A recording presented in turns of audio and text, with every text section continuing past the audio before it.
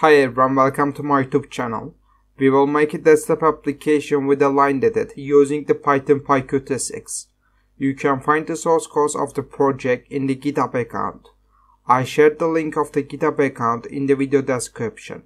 You can subscribe to YouTube channel for more videos like this. I want to show the text in the label object when the button is pressed after a text is entered by the user to the QLineEdit object in the application. I transferred the necessary files to make an application with a QLineEdit. I created a class. I built a desktop application from the class I created.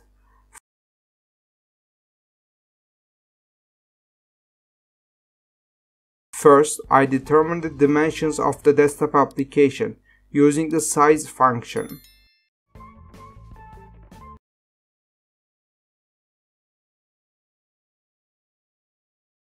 I can set the title of the application using the setTitle function.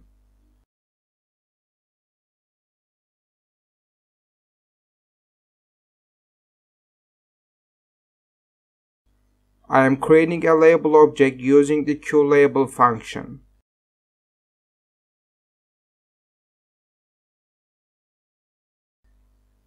I need one more label object in the project.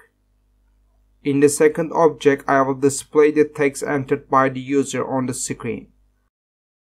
I can set the text of the first label object using the setText function.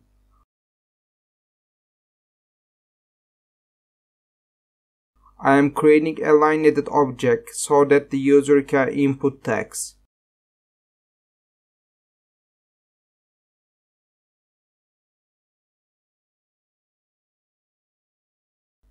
I can adjust the positions of the objects using the move function.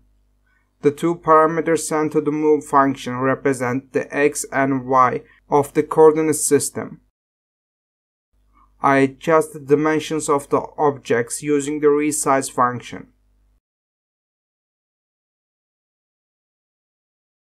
I will adjust the positions and size of the all other objects in the application using the move and resize function.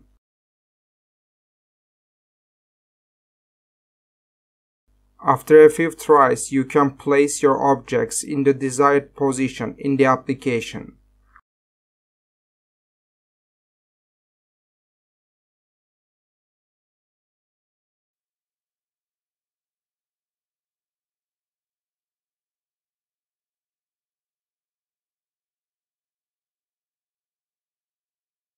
I need a button in the project. When the button is pressed, I will display the text entered by the user in the label object. I adjust the size of the button using the resize function. I am changing its position using the move function. I will run the project to see the positions of the object. All objects are placed as I wanted.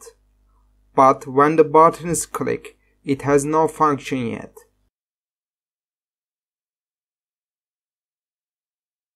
I can use the click and connect functions to assign a task to the button.